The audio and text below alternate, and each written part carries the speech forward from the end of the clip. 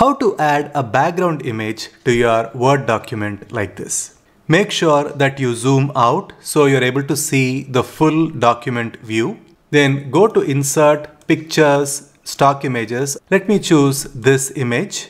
And you cannot really move it so it covers the entire page end to end. So you need to right click on the image, wrap text and say behind text. Now you can click and drag so you can move the image so it covers the entire page. Now we need to extend this image all the way till down. One way of doing it is you extend like this, but it looks a bit distorted. You select the picture, go to picture format, click on crop. Click and drag this bottom handle for the crop so it extends till the end of the page. Then you go to crop and here you have this option called fill. Click on it and now you see that the background image is filling the entire page without any distortion.